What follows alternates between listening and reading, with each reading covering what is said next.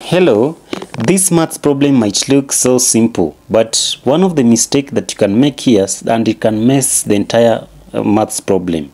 And before I proceed, I want to share you some of the common mistakes that people do in working it out. It is one of the simplest.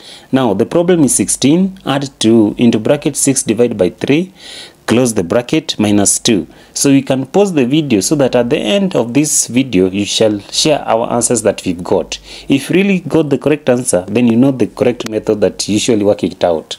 Now, don't try it by saying that we have 16, then from there you say 16 add to 6 divide by 3 subtract from 2. This one you've just arranged it. Now, the mistake here comes whereby now you say 16, then you add to 6 directly. Then you get your answer as 22. Then from there, you take 22, divide by 3, subtract from 2. This step shall get your answer wrong. Now, I want to come with me so that I get you the best method that you can use to work it out. So let's begin with the solution. This one will take some few seconds for us to work it out.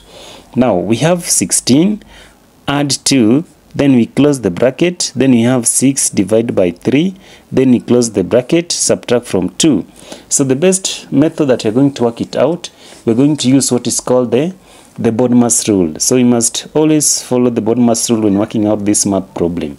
Now we shall start with working out the maths problem for B. B stands with the bracket, so you must work out the bracket first.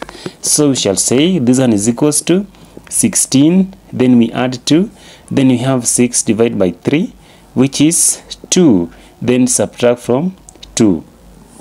Now, after we've reached at this particular stage, don't make a mistake of now saying that this one is equals to 16, then add 2 subtract from 2. When you say 2 subtract from 2 is automatically 0. So now when you have 16 plus 0, the answer that shall get is 16. Okay, you might not have followed the correct method.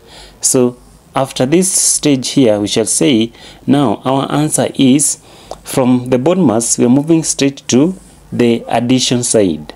So addition means A. A stands for addition. So we are going to take 16, add to 2, which is 18. Then 18 subtract from 2. You must follow the steps that you are using to work it out. So our final answer now becomes 18 minus 2. And our answer is 16.